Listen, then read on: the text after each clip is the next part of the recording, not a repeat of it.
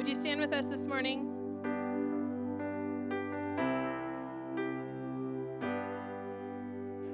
I love you, Lord, who your mercy never fails me, and all my days I've been held in your hands from the moment that I wake up until I lay my head. Oh, I will sing of the goodness of God. Let's sing that again. I love you, Lord. Oh, your mercy never fails me, and all my days I've been held in your hands from the moment that I wake up until I lay my head. Oh, I will sing of the goodness of God. All my life you have been faithful. All my life you have been so, so good. With every breath that I am able, oh, I will sing of the goodness of God. I love your voice. You have led me through the fire and darkest night. You are close like no other. I've known you as a father. I've known you as a friend, and I have lived in the goodness of God. All my life you have been faithful. All my life you have been so, so good. With every breath that I am able, oh, I will sing of the goodness of God. Your goodness is running after, it's running after me. Your goodness is running after, it's running after me. With my life laid down, I'm surrendered now. I give you everything.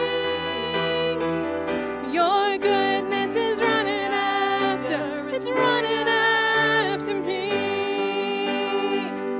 Your goodness is running after, it's running after me.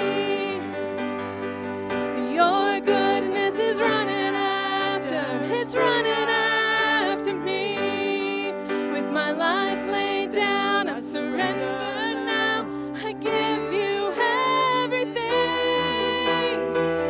Your goodness is running after, it's running after me. And all my life you have been faithful. And all my life you have been so, so good. With every breath that I am able, oh, I will sing of the goodness of God. Yes, I will sing of the goodness of God. Oh, I'm gonna sing of the goodness of God.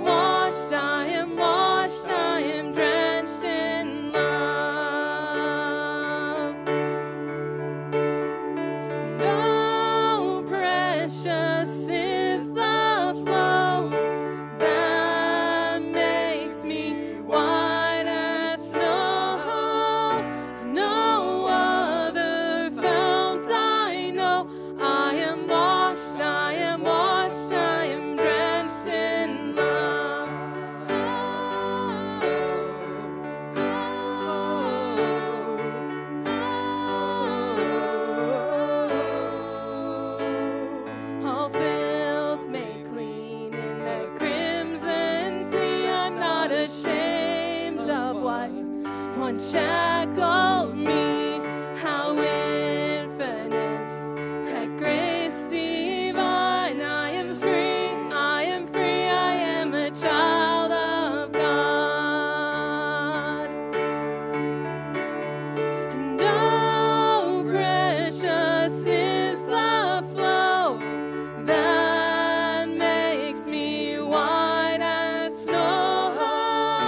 No other fount I know.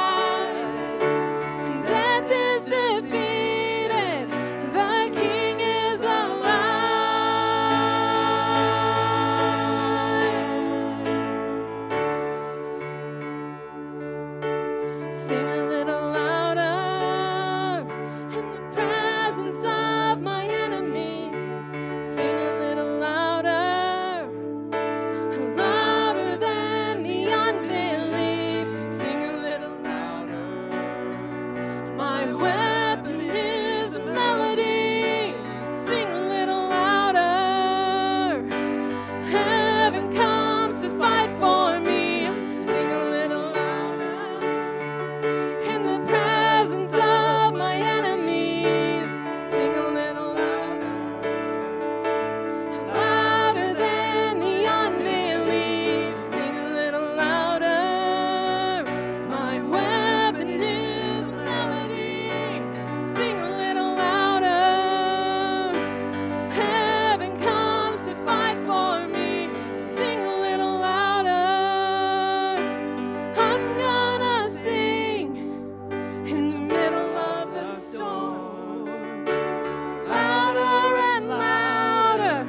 You're gonna hear my praises roar up from the ashes. Hope will arise, and death is defeated, and the King is alive. I'm gonna sing in the middle of the storm. Louder and louder, you're gonna hear my praises roar up from the ashes. Hope will arise, and death is defeated, the King is alive. I raise a hallelujah. I raise a hallelujah. I raise a hallelujah. I raise a hallelujah.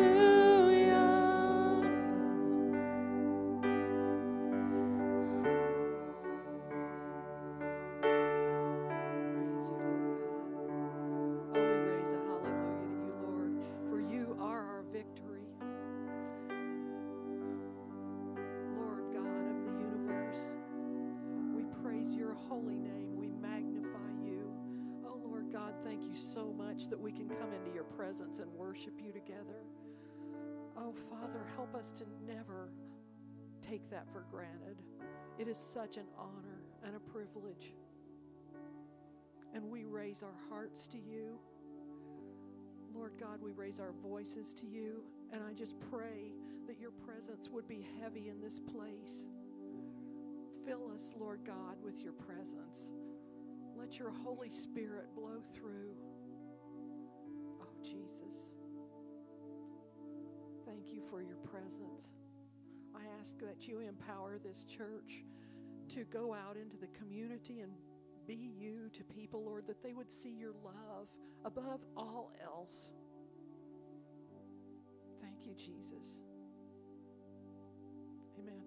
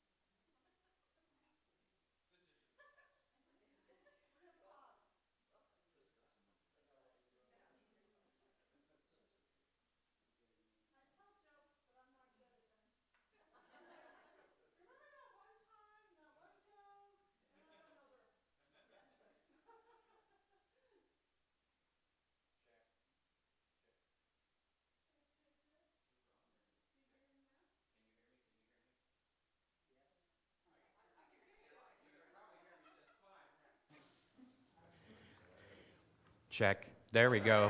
Yay. Awesome. So anyway, for me, ministry, hold on, let's go back. When we got married right after I graduated from college.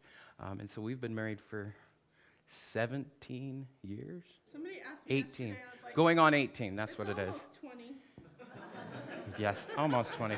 She's the one that's like, I don't know. I'm the one that... Very much the opposite. I'm the one who forgets, but I forget how old I am most of the time too. So. We have a wonderful family. We have 4 boys. They are a handful. I'll tell you that. There are 4 of them, 16, 14, 11, and 9. And so they are very excited because our ministry has been mostly in the West. We did ministry in Colorado for a while, but then we have spent 10 years in the Pacific Northwest. We spent time in Lebanon, Oregon, as I did as a youth pastor, a little in Washington, but we spent also time in Moscow, Idaho for like 3 years. And so then after Moscow, we went back to his land. The land of the corn. And we have been there for 2 years. And so we are excited to be here and with you today. Ministry for me has been challenging. I enjoy being in ministry. I am a pastor's kid. Please don't hold that against me, please. My father felt a call to ministry when I was young, and so I have known nothing different than ministry. And so he did ministry. He went to Nazarene Bible College in Colorado, and I grew up being a pastor's kid. I came to Christ when I was very young. I was 5 years old, and I felt like God had put in me this sense of, I want a relationship, because when the pastor had talked about it, he talked about the relationship that you have with God is kind of like your father. And I have a wonderful relationship with my earthly father. And so at a young age, I said, if it's anything like this, I want to have that. And if it's any better, then woohoo, I'm on board. And so as a kid, I came to Christ. And then as a young teenager, I felt a call to ministry. And when God called me to ministry, I cannot sing. This one can. I cannot. But I did a talent contest in a youth retreat in Colorado.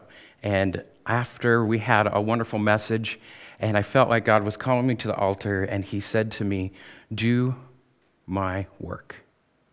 And I was like, okay, I can go and I can sing and I can do that. That's awesome. That is not me. That is not, I promise.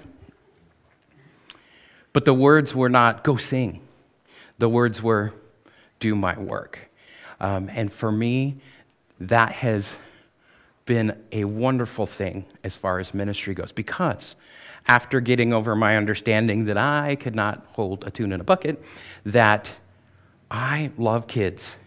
I love teenagers. I love little kids. Now, I love adults too, to grant you. I'm not out on that one. But kids and I don't know what it is, but there's just something. And I love my boys. And so I was like, youth ministry is where I'm going to go. It's going to be great. And out of college, we tried. I put out applications in places and nothing. And I got a friend who was like, well, hey, have you ever thought about maybe coming and be a children's pastor? Well, not really, because I thought, I'm going to do youth ministry. And God said, maybe we should try this. And so I was a children's pastor for a while, and then after some time, it did turn into youth ministry. So I had some children's ministry experience, and youth ministry then has become the focus of most all of the ministry that I've had. When I was in Moscow, we did ministry. I did ministry in a different way, even from youth ministry. I did some what was called a connections and communications type of pastor. I did a lot of administrative work, but I also did a lot of going in and being a part of the community, reaching out and trying to connect our church to the community around, because that was something that was definitely needed for that church. And so I did that. I feel like God did well with that, but then there was some other transition that happened in the church, and the youth ministries was there and open, and so I still did the connections part, but I did youth ministry as well. And me and Valerie were both on staff in Moscow. She was worship pastor, and we felt like, wow, this is awesome to do ministry together and to do ministry on staff together.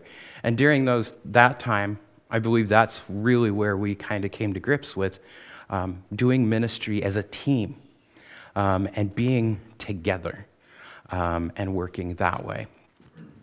Inside of ministry, it has its ups and downs.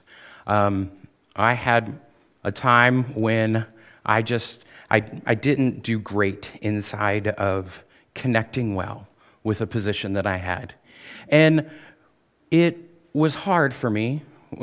I was let go, and we went back, and it really messed me up, I want to say. It wrecked me, because in ministry I always thought it was going to be this way, and God, these blocks were going to go and go and go, and then I hit, and it was just not, that position just was not the place. And so it hurt, and I took it very personally, and it was very sensitive. I lost confidence in who I was, and I did not understand how or why this would be happening. It took a while. I became a teacher's assistant for a year, still working with kids. I was in a small high school, and I worked through and knew that there was still a connection that I loved to have. Inside of that time, I started to get sick, and I didn't understand why I was sick. And I thought, I don't know what's going on. And the hard thing is, I promise it wasn't COVID way back, and this is years ago. I promise. But if you listen, was a lot of coughing, and it was hard to breathe, and there was issues that way. And doctors were baffled. They thought that I had asthma, or that it was allergies, or it was a mix of the two. And they did multiple procedures on me, and they tried to figure out, and they just couldn't understand. When we got to Moscow, we were doing ministry again, because I felt like God was putting us back in that place. And I had an allergy doctor that just said, have you ever thought that maybe it was vocal cord dysfunction? And vocal cord dysfunction is this... I don't know how to explain it. It's about breathing, okay? So it makes you feel like you have bronchitis or even pneumonia, but it's up here in your vocal cords. And it's all about stress and anxiety and everything that was going on and hurting me at the time. She said, I think this is a case that might be vocal cord dysfunction. She sent me to... I have to add No. that most doctors have never even heard of vocal cord dysfunction. We tell them that he was diagnosed with vocal cord dysfunction, and they say, what? They have no idea. So I went to an ear, nose, and throat guy, and he did a quick overview, and he said, no, that's not it. And another 6 months went by, and finally went to a specialist, and they put a camera down. And when I breathe, then my vocal cords, instead of doing the normal thing, they do this little flap, and they go crazy. And it then causes stress and anxiety on your throat. That was actually a major blessing and an answer to prayer. Because with vocal cord dysfunction, the main treatment, it's not medication, it's not any type of surgery, it's speech therapy. And that's it. And I say that, and it's odd, because I went and I was like, right, this isn't going to work. I've been through everything, I've tried everything, and this isn't going to work. But I sat down in the office, and she said, today, you're just going to breathe for me. Okay. So I was breathing, and she said, do you realize that this is what you look like when you are breathing? I'm like, no, of course I don't know that, because I can't see myself when I breathe. And inside of that, she's like, you need to stop, and you need to breathe from your belly. I'm like, okay. So you breathe out real deep and you breathe through your belly, and then you do this really weird thing with your lips where you're like, and it looks really weird. But what it does is it brings the oxygen in, and then when it comes out, then the vocal cords are relaxed. And it helps your body to refocus and to get back to what is normal and to focus and do the thing that your vocal cords have been made to do. After 6 weeks, I had no issues. We were floored. To this day, I still have times when I'm a little bit nervous where my throat gets a little scratchy, or I'll have to take a break, or I'll have to breathe right. But I have to figure out how to speak. And I've had to figure out how to breathe. And that has been a big key moment to open up what God would have us do. So in Ezekiel chapter 37, this is where we're going. We're going to the valley of dry bones. Ezekiel chapter 37, and I'm going to read for you from verses from 1 to, hold on, this is new, sorry, to verse 10. And it says, "The hand of the Lord was on me, and he brought me out by the Spirit of the Lord, and set me in the middle of the valley. It was full of bones. He led me back and forth among them, and I saw a great many bones on the floor of the valley, bones that were very dry. He asked me, 'Son of man, can these bones live?' I said, 'Sovereign Lord, you alone know.' Then he said to me, 'Prophesy to these bones and say to them, dry bones, hear the word of the Lord. This is what the sovereign Lord says to these bones. I will make breath enter you, and you will come to life. I will attach tendons and make flesh come upon you and cover you with skin.'" Oh, hello. Somebody's Facebook Living. That's awesome. I will put breath in you, and you will come to life. Then you will know that I am the Lord. So I prophesied, and as I was commanded, and as I was prophesying, there was a noise, a rattling, and the bones came together, bone to bone. I looked, and the tendons and flesh appeared on them as skin covered them, and there was no breath in them. It was, for me, it's kind of like, a puppet that has the strings, and it's going around. That's kind of what I imagined what this looked like, was just kind of these limp, kind of like, a puppet. There wasn't breath in them. Then he said to me, "Prophesy to the breath. Prophesy, Son of Man, and say to it, this is what the sovereign Lord says. Come, breath from the four winds, and breathe into these slain, that they may live." So I prophesied as he commanded, and breath entered them. They came to life and stood upon their feet as a vast army. Now the word breath in Hebrew is ruach. Okay? Ruach. It sounds really gross. It is the Spirit of God that is put into us. In Genesis chapter 2, verse 7, we see that the ruach that was used in the creation of man is the key element of God creating in his image. The ruach that is used in Ezekiel is the same as of that on which God created with. It's the breath.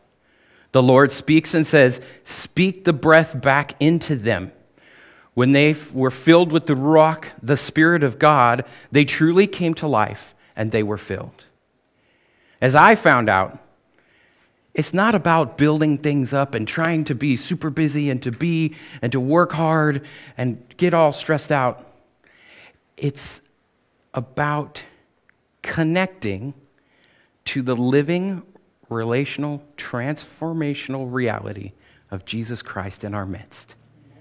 That Holy Spirit that is around and among us, that breath that's inside of us. As I continued to learn and do my breathing exercising, and focus on